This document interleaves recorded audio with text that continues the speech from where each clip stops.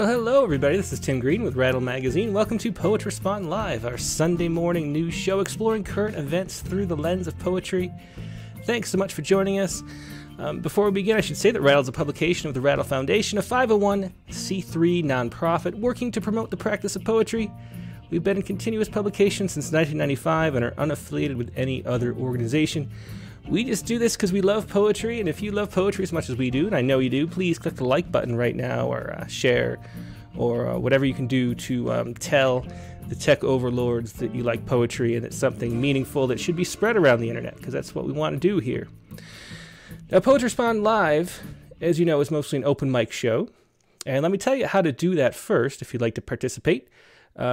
All you have to do is send your poem to openmic@rattle.com if you haven't submitted it. If you have it, I'll just have it for through the submission, non-submittable. But if you've made revisions or didn't submit it, you can email it to openmic@rattle.com right now, openmic@rattle.com, and I will be able to pull it up and let people read along as you read, which is always nice. And then what you do is either call me at 818-850-7727. That's 818-850-7727. Let it ring a few times and hang up, and I will call you back at some point during the hour. Or even better, you can send me a chat message over Skype to Rattle Poetry, all one word, and I will call you over Skype when the time is right, and that way we can see you too in this little black box right here. Okay, so today's poet...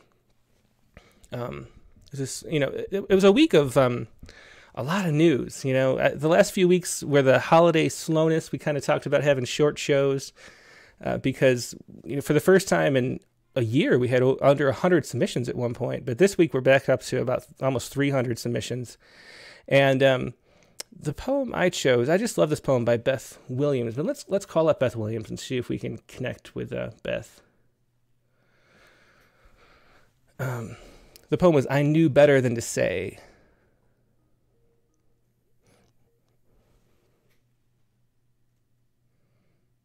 Hey, Beth, are you there? Can you hear me? I can hear you, but I can't see you yet. Hey. Here you come. I think your video's coming in. There you go. Okay. Hello. So how are you doing? Doing okay. Yeah. Crazy times, but doing okay. They definitely are crazy times. So tell me a little bit about your poem and how it came to be. Well, it started because I noticed so many of my friends were asking me to write about what happened on Wednesday with the Capitol. And I just didn't want to give it any more airtime. I didn't even want to acknowledge that it was happening. I wanted it to go away. And then, I write about everything that bothers me. Obviously, I was bothered by it and had to write about it anyway. So...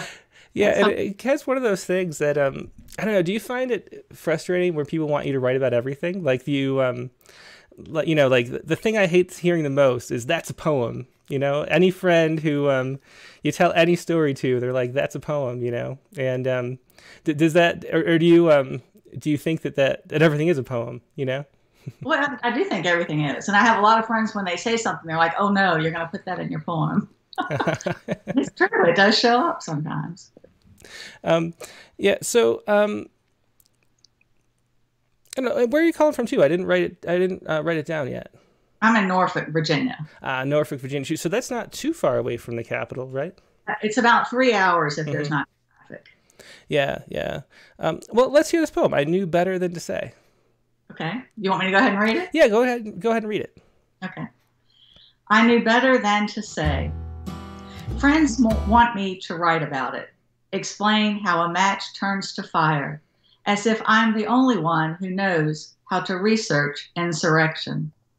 But I'd rather write about the bird flying south with her dinner dangling like a little war flag from her mouth, how she waits with a trait unknown to me until she's secure on a limb to eat. I'd like to write about fears over my shoulder, the fact that love will one day leave me empty, like an egret standing one-legged on a pier, looking into the river for food. This day, nothing swims by. Yes, I'm afraid of being left alone, afraid I might be the pelican left behind, my flight so pitiful I'm not even able to follow the down of the nearest draft. I cannot turn my head all the way around. If I could see behind me, I might stop right here and wait. I might run my fingers through his hair just before sleep takes my lover away, breathing deeply in all he exhales. Don't ask me again to write that this is not who we are. It is. We are the species unable to fly, the unwinged walkers who every single day find a way to pluck the idea of hope from the sky. And once a year, we make an excuse for all we have done by saying, Happy New Year. Excellent. Thanks so much for sharing that, Beth. I just love the twists and turns the poem takes as you go through. Really wonderfully crafted piece of writing. And what I love too about the ending is just the way, events like what happened on Wednesday always remind me that we're just sort of animals, like just the lack of rationality and just the chaos of the world is what was most striking to me, thinking about that. Can you say a little bit about just what was your reaction to, and what did you do? Did you watch what was going on live? Were you glued to the news like a lot of people? Unfortunately, I couldn't turn it off. Yeah. Yeah, my husband's working at home right now and had the television on and called me in. And that was the end of the day. I couldn't leave it because I just couldn't believe it. And sort of like what the poem says, I'd much rather just be looking out at a bird and observing something that has nothing to do with what humans really are capable of doing. Mm-hmm. Yeah. Well, thanks so much for joining us. And that was Beth Williams. Wonderful poem. I just love that. And I know a lot of people did too already with the comments I've gotten on it. Thanks so much for sharing that, Beth. All right. Thanks so much. Yeah, my pleasure. Have a good rest of your day. You too. Okay, bye. Yeah, that was today's poet Beth Williams with I Knew Better Than to Say. Let's go to a blast from the past, which is actually kind of interesting. What happened 4 years ago today on Poets Respond. I'm not sure exactly which day this was, where the event actually happened, but 4 years ago, January 10th, 2016. Let's look at this. This is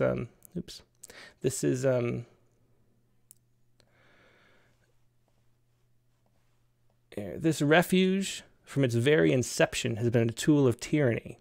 And that's a quote by Ammon Bundy, leader of the armed seizure of the Malheur National Wildlife Refuge.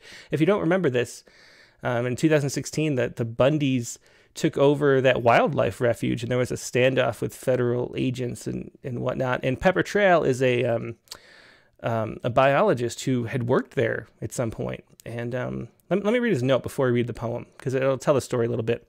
The Malheur, I don't know if I'm saying that right, the Malheur National Wildlife Refuge was established by President Theodore Roosevelt over 100 years ago to protect an extraordinary landscape of marshes and sagebrush steppe in the high desert of eastern Oregon. The refuge is a paradise for birds and other wildlife, and naturalists travel to Malheur from around the country to experience its abundance. I have spent many unforgettable days there. This week, the refuge headquarters was occupied by armed anti-government extremists who declared their intention to remain for years. Their demands remain unclear, but their attitude toward the preservation of America's public lands for the benefit of wildlife is well summarized in the quote from their leader that is the title of this poem. And let's give a listen to this. This is hopefully it'll be loud enough. If not, I'll read it myself. But once again, this refuge from its very inception has been a tool of tyranny by Pepper Trail. This refuge from its very inception has been a tool of tyranny. Ammon Bundy, leader of the armed seizure of the Malheur National Wildlife Refuge headquarters. The tyranny of cranes stalking the marsh edge, their rust-red colts gangling behind. The tyranny of warblers, feathers flashing through the leaves in early spring. The tyranny of pronghorn, trying their speed across the unfenced plain. The tyranny of sage-grouse, their ancient dance of boom and strut. The tyranny of winter geese, their numbers doubling the blizzard. The tyranny of solitude, the playa echoing the silent moon. The tyranny of butterflies gliding above the rabbit brush. The tyranny of desert trout, sheltering in willow shade. The tyranny of water, free of pump and ditch, the tyranny of land, free of sheep and cow, the tyranny of refuge. And once again, that was Pepper Trail with a poem from 4 years ago. This refuge from its very inception has been a tool of tyranny. Just an interesting look back at the past. Now, let's see what you have for us all today. And once again, I'll show you what the options are. So send your poem to openmic@rattle.com. If you haven't yet, then I can show it online, or I can pull it up from Submittable if you submitted it earlier this week. And then give me a call at 818-850-7727, or send me a chat message over Skype at Rattle Poetry. We have a big lineup of people this week, which I kind of expected, because like I said, we had a lot of poems, up to 300, which is not the 1,000 that we had some weeks in the early pandemic, but it's a lot. And mostly was about what happened Wednesday. And so we published two. We have another poem coming up by Cliff Mason, a sonnet, insurrection sonnet, on Tuesday. He couldn't be here today. He had he had other things to do. But looking forward to hearing that on Tuesday if you follow Rattle, of course, or subscribe to our daily email and all that stuff, or follow us on Facebook or Twitter or whatever. Let's call up, let's see, who should we call up first? Let's call up Ezekiel Stevens. Ezekiel has a poem called Gallows Humor, and we'll check that out. I'll pull it up while the phone's ringing.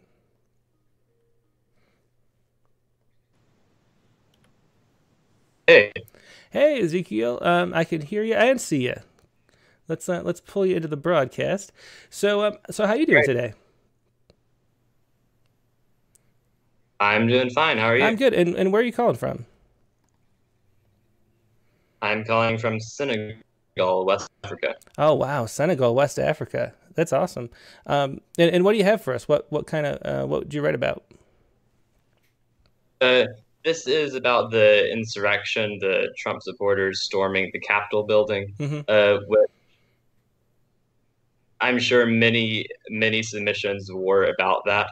And I thought, well, when I heard this news, I actually laughed. I thought that's kind of an interesting response. I should write about that. And the more I think about it, like looking back, it's probably inspired by John Donne's "Death Be Not Proud" and the emotions in that poem. Mm-hmm. But I think poetry is a big part of it, is expressing ideas in new ways, in new and interesting ways. And that's usually done with the vocabulary, with words. But I wanted to do that with the emotions in this one, because I figured a lot of these would be like kind of sad and depressing, and so I wanted to bring a different emotion to the table. Yeah, well, definitely there's an element of humor too, as for as serious as events were, with the guy with the horns, and and I mean, I don't know, the absurdity at some level was definitely, there's an element there. Yeah, so I'm glad you pulled that out. Let's hear it. This is Gallows Humor. I'll put it up on screen for everybody at home. Gallows humor. Some people cried when they heard of the insurrection, but I just laughed. Hey, Trump, you funny guy, with your troupe of clowns playing King of the Hill. Think America is as fragile as your lies, your shallow threats, shouted words, boots to doors? Do you really think democracy can be killed with gunshots? This isn't Rome, and you aren't Caesar. You're smarter than to be complicit in your pyromania. Here you must earn your respect. It's not inherited, you jester fool. Oh, I've had a lot of fun watching you up there on that pedestal stage with your sleight of hand tweets. What a sensation, you White House magician. But now your act is just about over, and I'm getting tired of laughing. It's time to end this circus. America will see you to the door. Excellent. Thanks so much for sharing that. And once again, that was Ezekiel Stevens calling from Senegal. Thanks so much, Ezekiel. Mm-hmm. Yeah, have a good day. Okay. Let's call up Richard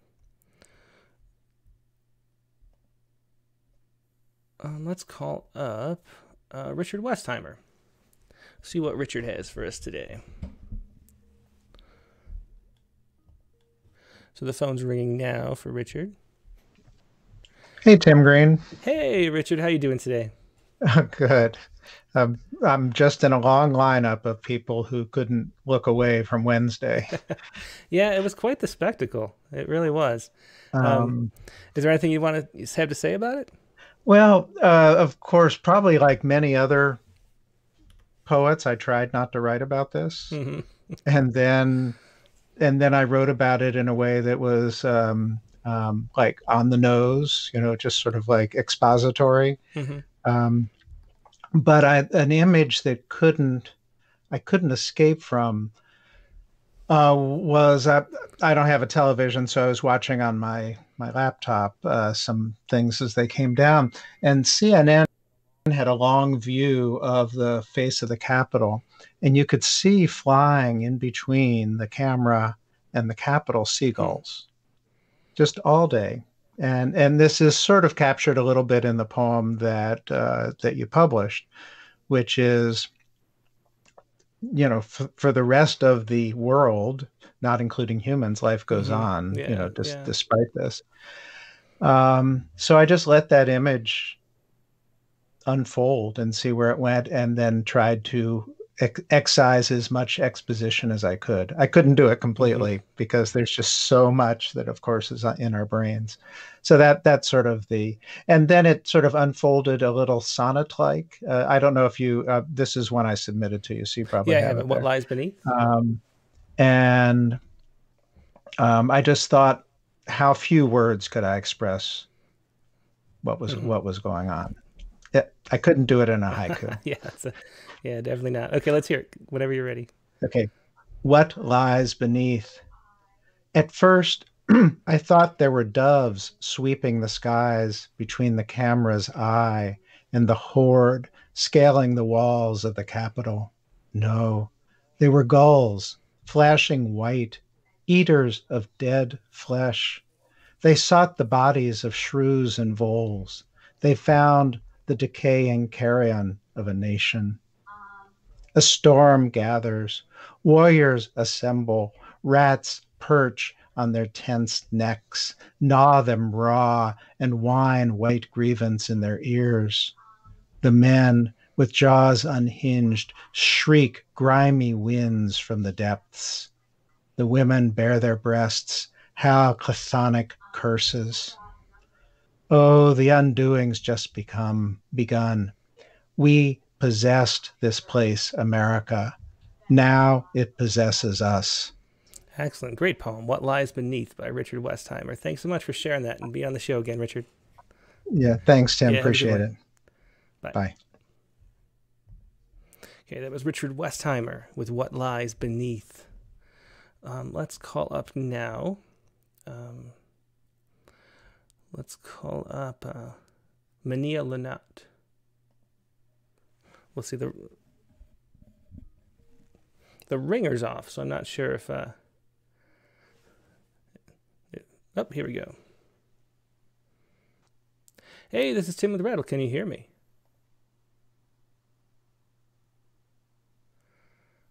We're coming in. Let's see. We're connected, but I can't hear or see. Oh, here we come. Okay. Yes. Hello. Excellent. Thanks so much for joining me. Oops. Thanks. Where are you calling from? I'm from Romania, Europe, and I'm Great. a little writer from my Excellent. Well, I'm country. so glad you could join us. And what do you have for us? What do you want to share?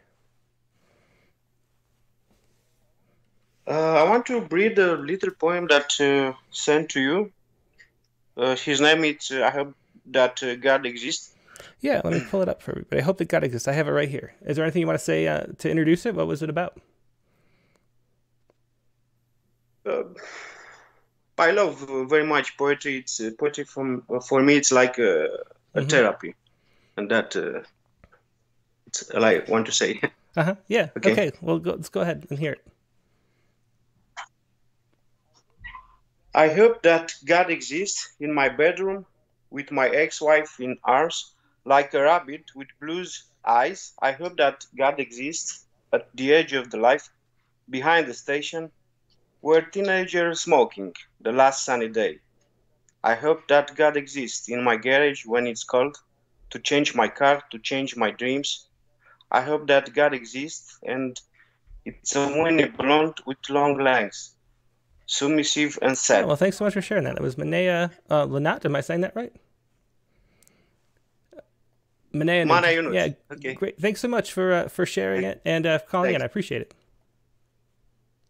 Yep, goodbye. Thank you. Yeah, so that was, let's see. That was in response to the lack of faith these days, I guess. Okay, let us go on to the next caller, and that will be, let's see, we'll do Jill Spielman next, but we'll do Patricia Rockwood right now.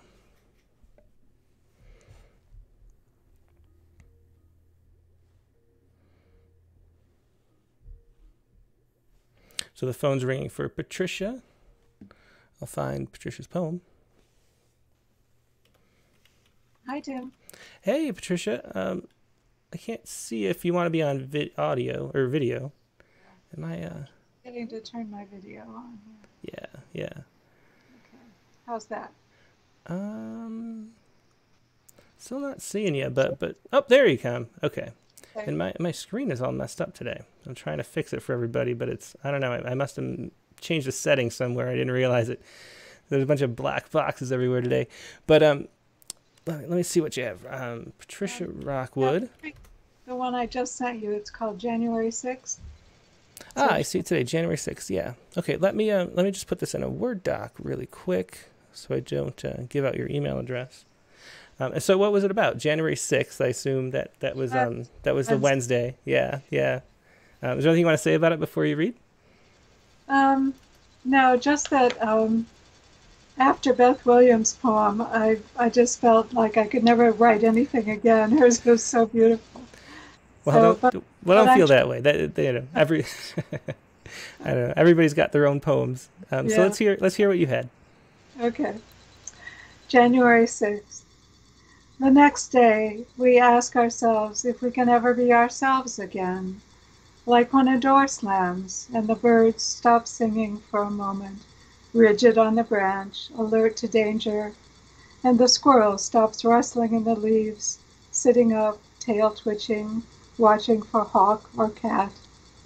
Then after a time, the birds go back to chirping to each other in the tree, and the squirrel digs in the leaves again. But we are not so lucky. We will remember the sound of a door slamming on our innocence, and the scar of that day will stay with us for the rest of our lives. Excellent. That was January 6th by Patricia Rockwood. It's really fascinating. I noticed this as I was reading submissions yesterday, and then the two that we accepted for publication both turned to nature. There's so much sort of thinking about the natural world versus sort of the insanity of our human world, I think is the theme for today. Oops, Patricia dropped. I was going to ask her something, but that's okay. Let us go to the next caller. Let's do Navadita. Let's see what Nivi has for us this morning, or this evening for her.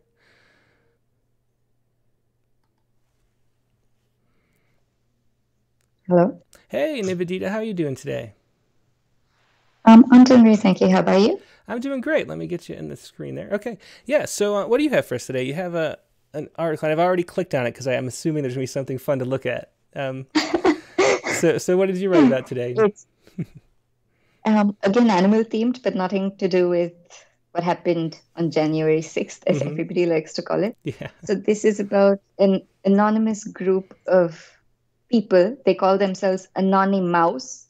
And they go about building little buildings and townscapes all over Europe for street mice. Oh wow! So it sounded really cute. That is really that's fun. Let me show it for everybody at home. This is a photo of these buildings that they build for the mice. That is so cute. It's actually on BBC, and there's a 2-minute video that goes along with it, so people can watch it if they have the time later. Or yeah. Somebody can post it in the chat window maybe, and we can watch it. But yeah, that is so cool. I'll post it after I finish speaking with you. Excellent, thanks. So And it's just anonymous. So, this group does it, right? It's called Anonymous Mouse. Anonymous. Yeah. That's great. So from a record store in Lund to a miniature castle on the Isle of Wight, Anonymous say they want to remind people that the street belongs to everyone, and changing that space is up to all of us. That's cute. So kind of a Banksy-ish type group too. That's interesting. Exactly. Yeah. So let's. And so I was like, well, my Cinderella. So it was sort of like more kid themed. So it's like, what would a kid write about this if a kid decided to write? Because I mean, it's always so serious. And since this was such a fun topic, I was like, let's look at it through the eyes of a kid and probably try to write as they would. I don't think I succeeded very well. But anyway, here's my take on what probably a kid, say 6 or 7, probably would write about it. So let's just give it a shot. Excellent. Yeah, let's hear it. Building a town. If you had to build a town, what would it have? Would it have everything from an apothecary to a zoo? If you had to build a town, who would it be for? Definitely not mice. Why not mice? Think of the mice on their poor tiny feet, scampering all around, playing a game of hit and miss with our giant feet, tired out by the end of the day. Do they not deserve a place? A place to rest and relax, and chat about the horrors of the day, or to reminisce about that huge chunk of cheese, or to ponder on a life lived free without cats and humans on the prowl. Do they not deserve a place? A place where the arias of life can be felt and enjoyed without chills running down the spine. Do they not deserve a place where vacations can be had just a stone's throw from the cheese factory down the road, arguably the biggest tourist destination of all? Yes, they do. And that is why this town was built, one of many that has everything that they need. Excellent. Thanks so much. I love that story and love the poem. Thanks so much, Nivedita. Excellent, as always. Thank you so much, Tim. It's always lovely talking to you. It is. Have a nice Sunday. Yep, good night. Thank you. Good day. Okay, so let's see. That was Nivedita Karthik. Let's call up Jill Spielman. See what Jill has for us today.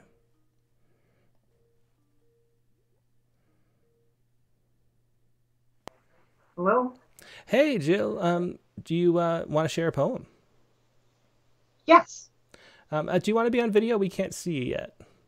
Not sure how to do that, actually. Yeah, there's a little camera button in between the hang up and the mute. Ah, got it. Yeah, there you go. Here you come. Nice. Great. There you go. Yeah. I'm like running on a delay here or something because Oh yeah, so I should warn everybody, which I guess I forgot to do this time. There is a delay. There's like a 30-second delay. So when I call, just don't use your, close out of your video stream that you're watching on, because the Skype is separate and 30 seconds in the future or something like that. Okay. Yeah. So what was your poem that you wanted to share? My poem is called Controlled Burn, and let's see. This is my first time here, and it's really delightful. I didn't know this would even existed. Yeah, it's a lot of fun. We've been doing this every Sunday since around March. With the what happened is with the coronavirus, we started. For years we had about 200 submissions maybe a week or 100. And we'd publish 1 or 2, but then with the coronavirus, we were getting like 1,000 a week, and so I wanted a place to share more of them. So we started doing this back then, and we've been doing it ever since. It's a lot of fun having an open mic every Sunday. So what was your poem about? Controlled Burn. My poem's about controlled burns that we had in the Chicago area. We had extraordinary weather this fall, and then with the events of January 6th, and actually the events really since the election, I finally was able to finish this poem. Well, great. Yeah. Okay. Well, let's hear Controlled Burn. I'll put it on screen for everybody. You have to read your own copy, though, because of that delay. Okay. So, Controlled Burn. This is old land. It's burned for millennia. Today, flame crackles gently across the hillside, controlled and behaved, a good fire. On ground once tangled and unnavigable, the burn reveals secret holes and hidden paths, contours and gullies. No longer a nest, a singed fist of fibers lies in a scrum of scorched goldenrod. Hidden rot smolders from blackened logs. Smoke drifts upward in the scant breeze. This place down to the bare foundation now. In days, despite cold, green sprouts push through clumps of charred nubs, and juncos probe the ash. I walk gently over charred stems, over tender beginnings of regrowth, rebirth, and restoration. In the low sun, I soar with the red tail, sing with the chickadee. I want to have a controlled burn for America. I want to burn out the weeds of hate, burn out the ignorance and fear of one another, and cultivate the new, supple shoots of love.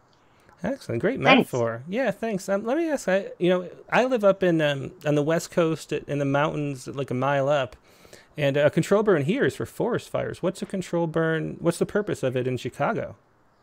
Well, we need to do this for the prairie and for some of the trees. And we have rainfall. We have that. We're lucky we have that, and we have folks who just do a very nice slow burning fire, and it enables the good plants to survive.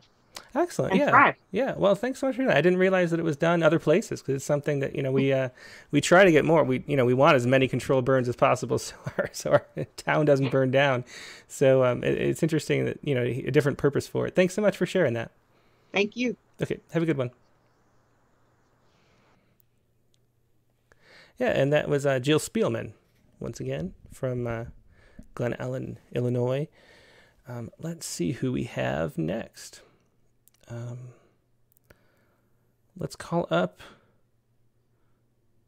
I'm going to say. Just one second. So Clara Sosa sent me a message yesterday, so I'm not sure if Clara's here or not. Anyway, so if you're here, Clara, reply to my message just now so I can see that you're here. But let's call up Paul Ruth. He says, "What's up with the Russians hacking?" I'm not even sure what he's talking about, so let's find out.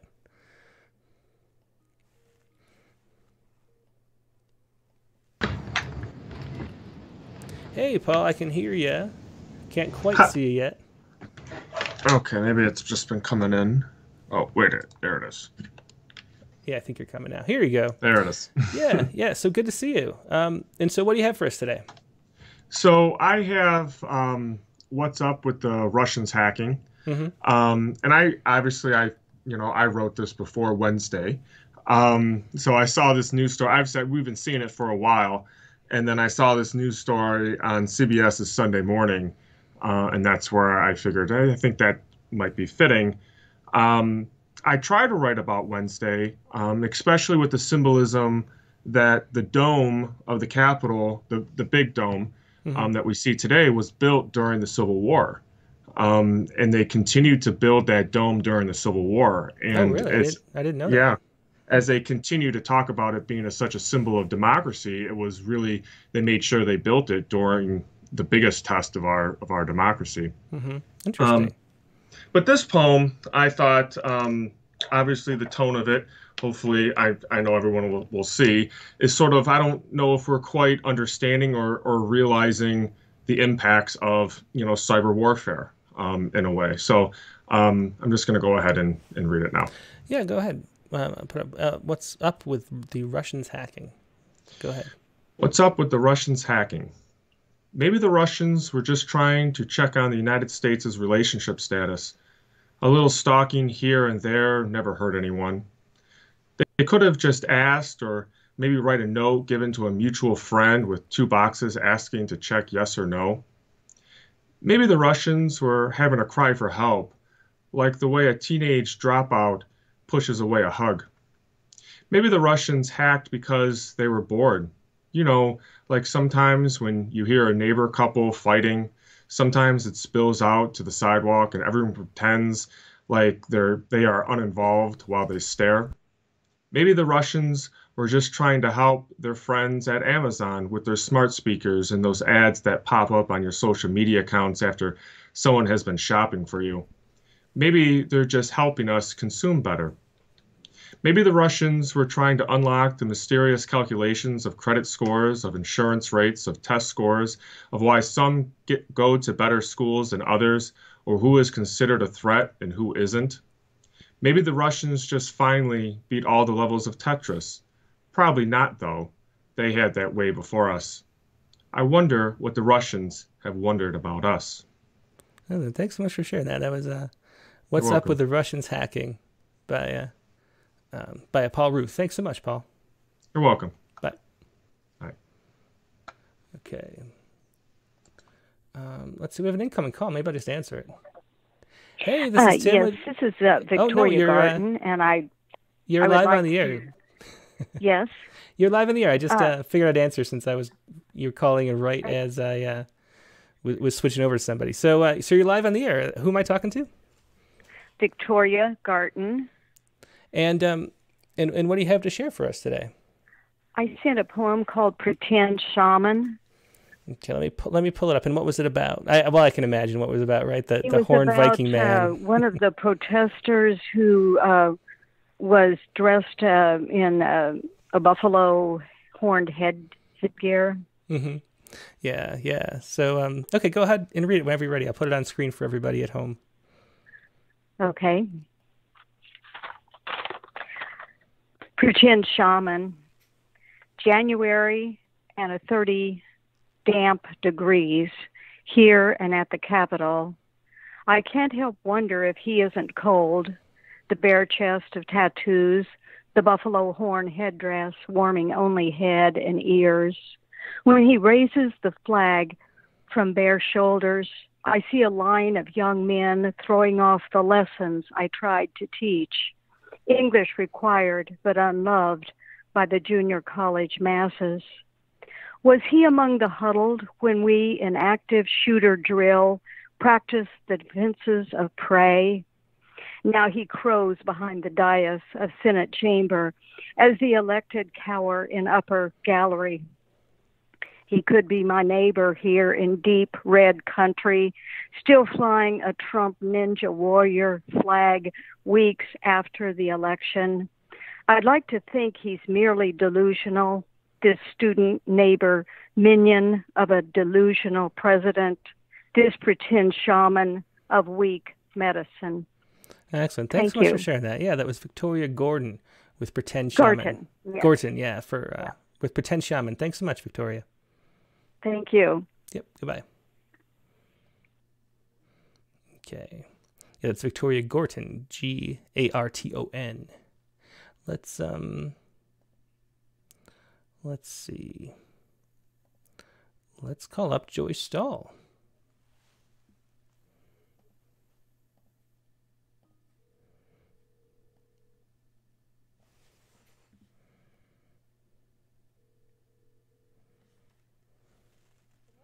Good morning, Joy. How are you doing today? All right. And what do you have for us? Well, I wrote about what at the time was the most shocking event, but this was before Wednesday, which was the Trump phone call to the Georgia Secretary of State. Oh, I kind of forgot all about that. Yeah, that's funny. Yeah.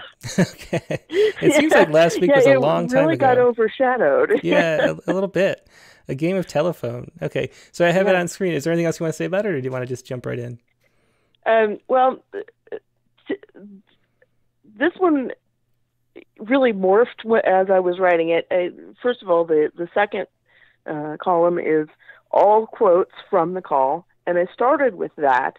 And I went through the entire transcript of the phone call looking for the most confusing quotes, and was my intent to do something different with that.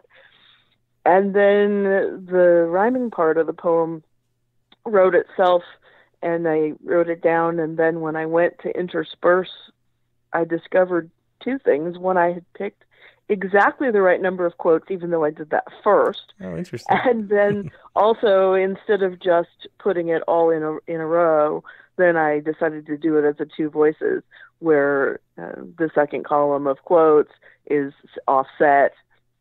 And it would work better with two people reading it, but we'll just have to. Well, I could do one part if you'd like. Well, I was worried about the delay causing a problem with that. No, I think it'd be fine. Let's just do it. Do you want to do the first half? I'll do the second. Okay. Okay. A game of telephone. When I took the job I had, we appreciate the time and the call. No idea it would come to this. If we could just go over some of the numbers.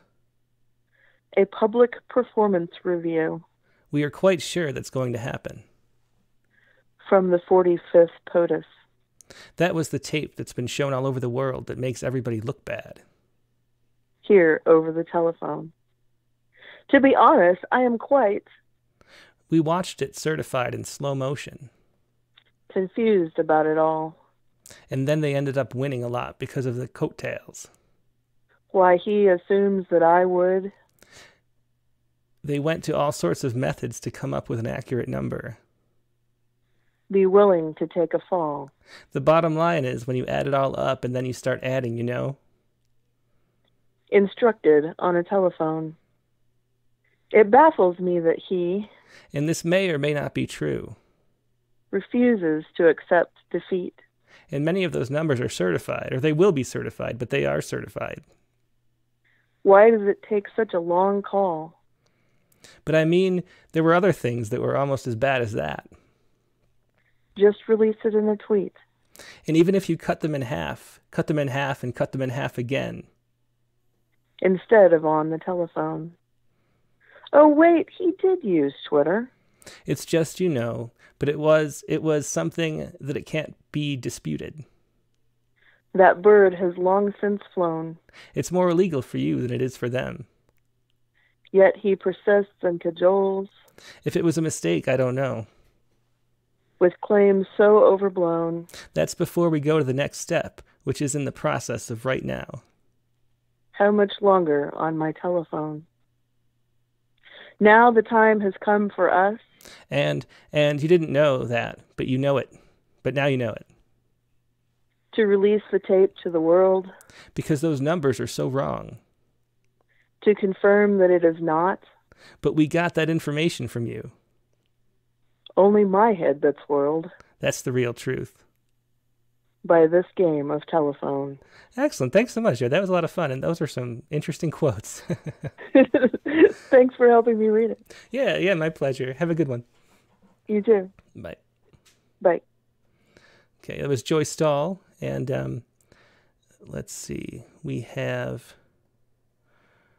Susan Talley left, and then I'm going to read a poem by Hyben from Carlton Johnson. Let me put this up here. Now, Carlton says, today's a Hyben that I had written a while back, not exactly about the chaos in D.C., but since you said I and others could send any poem, so I sent this one.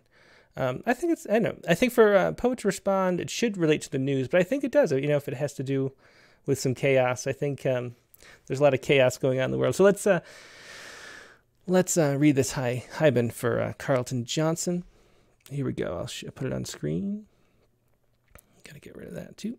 Okay. Today I make a plaintive journey into the underbrush of silence. Was there a title? I just want to make sure I didn't miss the title. Okay, I don't think there was. So today I make a plaintive journey into the underbrush of silence. Today I make an observation as to what silence means, what it invokes. There is a swelter of lost words dying on the vine waiting to be heard. What? I can't hear you. I want to hear you from the soft, cold recesses, in the intermingling of guttural and explosive fricatives. There is a little in this place where beatitude meets quietude. Here I listen to Miss Ella belting out tunes, Cry Me a River, and in the momentary pause, an instant, I can see what is fashioned in the breadth of air. Between each beat, each measure, there is a moment when voice meets the silken fabric of air and sets sail. This river of voices, its breathing along the dark shores, silence echoes us. That was a Hyben by Carlton Johnson. Thanks so much for sharing that, Carlton. Always a pleasure to read your poems. And I think that relates to current events, so I think that's appropriate for today. Thanks so much for sharing it. Let's see. I want to make sure I get to everybody. Let's see. There's a message from Dan Brady about different time zones and stuff, and mentions that he can't make it for the Poetry Spawn Live because of the time where he is. So would rather read on Tuesday, and that's something you can do too. I should mention, the open mic here is supposed to be just about current events, poems based on what's going on right now. But the open mic on Tuesday night can be anything after our guest. And so if you'd like to share, if you can't make it live, like if you're watching this after the fact and saying, I wish I could be here, but it's 3 a.m. where I am, you can always join at on Tuesday for the Rattlecast. And I do all the things we do. We do 3 videos a week. And I intentionally do them at different times so that people who have different schedules can at least catch one of them, So catch one of them live so you can participate. And it's just sort of my day stretched out as much as possible. So we have this is at 9 a.m. for me, noon Eastern, and then the Rattlecast is at 6 p.m. for me and 9 p.m. Eastern, and then the Critique of the Week is 2 p.m. for me and 5 p.m. Eastern. U.S. time. So they're spread out so that you can make something. And if you can't make Poetry Spawn Live, feel free to share your poem, though, on the Rattlecast Tuesday night. Let me see. Let me see who else we have. I want to make sure I don't miss anybody. So Clara Sosa, I don't think is here right now. So maybe Clara Sosa can call in Tuesday, like I was saying. Let's do Susan Talley.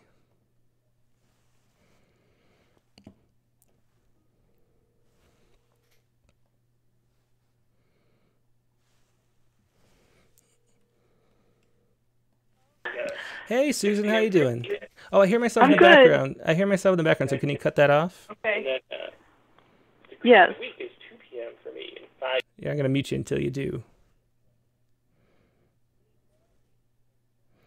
So I still hear it. Just close out of wherever you're listening to the broadcast on. There we go. Okay. Now let me pull you in for everybody else. So how are you doing today? I'm good. I didn't know you would really call me today, so I'm just kind of scrambling. No problem at all. It's I don't know. I wish we had some kind of a better system with like some kind of call hold, or maybe that would work better. But it is what it is. It works, I think. So you have a poem about Kamala Harris, right? Yes. And is there anything you want to? Yeah. Yeah, it was during the debate when I watched it, her vice presidential debate. Okay, well, let's go ahead and hear it. I'll put it on screen for everybody. Go ahead and read it whenever you're ready. Thank you. Okay, I'm ready. Okay. About Pamela Harris. No one could look more respectful or patient standing in a noisy airplane hangar waiting for Joe Biden to break away from reporters. Kamala never loses sight of her running mate.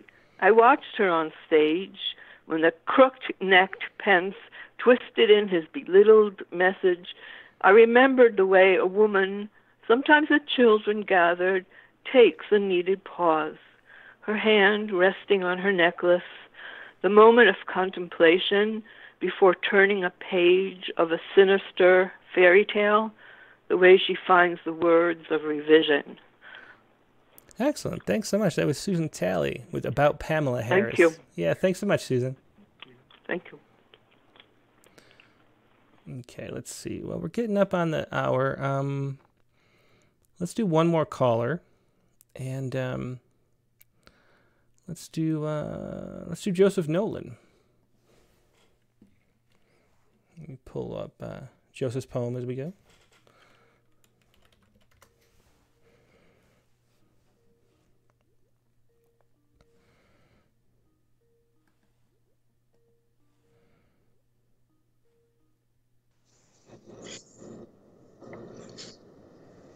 Hey, Tim. Hey, Joseph. How you doing today? Hello, yeah, Tim. I can hear you. Can you hear me? Hello, Tim. Can you I hear don't me? think you can hear me, but I can hear you. I think we're using the wrong camera too. I think you. Okay, I had my speakers off. Let me just turn them off so I Yeah, no don't problem. echo. Okay. Well, actually, I suppose I have to listen somewhere. So yeah, I have one poem, Buffalo Man of the Capitol Building. You know, the weird thing is, So this relates yeah, I can tell that you. I feel like. What did you read last week? Didn't you read something last week?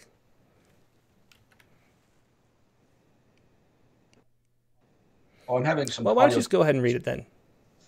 I'm getting a feedback from Yeah. previous. Well, why don't you just mute yourself and read this, and then I'll put it on screen. Maybe we need to have you call back. Okay. Well, I'll call him back in 1 second.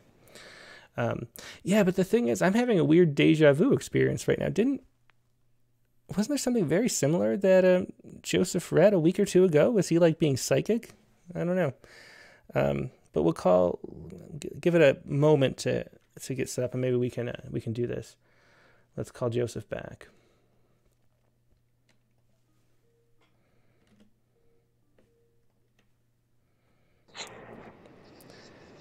Hey, Joseph, are you better now?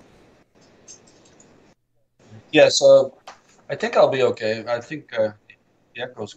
Okay, good. What was it last week? Are you there? Well, why don't you just go ahead and read it, Joseph? I think we are having some audio problems, but if you can hear me, just go ahead and read it because we can hear you fine. Yeah, go ahead. Buffalo Man of the Capitol Building. Who was Buffalo? Shirtless under animal skin, wearing a huge amulet under his buffalo horns. Oh, Buffalo Man, I nominate thee to be our shaman of the Senate, to cast chicken bones upon the Senate floor, to summon the oracle, the blind goddess of justice, to loudly pronounce, I see no evil here. Carry on, move along, there's nothing to see here, folks. I expected to talk about the strange state of life, but they didn't. No one called. He must have been too called to know what they should say. I have learned that when or if world collapses, to not expect others to call to discuss it, since they will be absorbed in some great gravitational implosion that sucks the breath out of conversation. Still, there's time to make a run, pretzels and beer, leaving the TV behind for a brief intermission, and wait for the next monumental demolition resulting from duty's dereliction in our strange scape of mind in the poem. Excellent. Thanks so much. It was Joseph Nolan reading his poem for this week, which was Buffalo Man of the Capitol Building. Thanks so much for sharing that, Joseph. Yep. Thanks, Tim. Bye-bye. Yeah, so I don't know. Does anybody else, what am I thinking of? It feels like there was a chicken bones and a shaman last week. Or am I just like, have I lost it? I don't know. that seemed very familiar. I'm very deja vu-y. Okay, well, we are out of time. Let's just do our Saiku of the week. Now, today's Saiku is based on this article here. This was research. Put it over here for everyone to see. What we hear, what we expect to hear. This is research out of the Technical University of Dresden. And the researchers basically hooked people up to an mRNA machine. And they showed patterns of sound, and then here we go, and then watch for stimulation in the auditory pathways. And the interesting thing is that they found that we only hear, so we project out what we expect to hear, and we only hear the things that that deviate from that expectation. So that's the strange thing. We hear what we expect to hear, and it's to save neural resources. So there's only so much room, is the theory anyway. We don't really know for sure what's going on, but there's only so much room in our neurons to transport sense signals. And so what we do to cope for that is we project a hypothesis of what is expected onto the world, and then we only process the data that deviates from that expectation. So everything that we see and seem and sense and all of our senses is mostly our imagination being projected outward and then adjusting where that hypothesis of what the world is like fails. And it raises some really strange questions. And I don't even understand, at an information processing level, I don't understand how they could be filtered, you know, because what's being projected in the brain would have to be processed on that auditory pathway. I don't know. It's a strange thing. And to imagine how much, though, that your expectations are influencing your perception of reality, because it doesn't appear that way to us, but that is the way the brain works. And I couldn't decide what, I don't know. I had 3 haiku that I was playing with, and I couldn't decide which one I liked. So I'll just read all 3. They're pretty short. So maybe you can tell me which one you like best. But here are my 3 haiku for this week based on that science story. Sensing what we want to see, reality. Sensing what we want to see, reality. That's haiku number 1. The sky is blue too, I guess. The sky is blue too, I guess, is one-line haiku number 2. And then here's the third. Waiting on the local weather report, clouds tomorrow. Waiting on the local weather report, clouds tomorrow. And those are my haiku today based on that story from Dresden Technical University. And that is the show for today. Thanks, everybody, for participating. As always, it's always a pleasure. Let me pull up the prompt just to remind everybody. The prompt for the Rattlecast this Tuesday was, of course, a circus with no audience. So write your poem, A Circus with No Audience.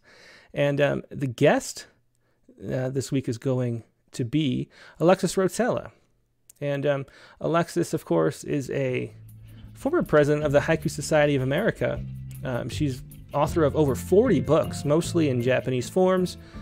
And her newest book is Dancing the Tarantella, a tanka sequence. She is a finalist for the Rattle Poetry Prize this year with her book of, it's Haiban that she's a finalist for. A Haiban in the current issue of Rattle. And everybody can feel free to vote on that up until February 1st if you're a subscriber. And we'll talk to her about Dancing the Tarantella in short forms, and it should be a lot of fun. And I should remind everybody, too, if this pops up right, that the Rattle Chapbook Prize deadline is Friday, January 15th. So you have a few days left to put 20 or maybe 15 poems together. Make a little chapbook and submit it. It's a way to extend your subscription if you're a print subscriber. The entry fee is $25, but you get a 1-year subscription. And 3 poets win and have $5,000 each in distribution to all of our really almost 9,000 subscribers now. And it's a big prize for a little book. And so don't miss out on that. But in the meantime, I will see you on Tuesday night for Alexis Rotella, Rattlecast number 75. Tuesday, January 12th, 9 p.m. Eastern. Hope you have a good rest of your Sunday, and I will see you then. Bye.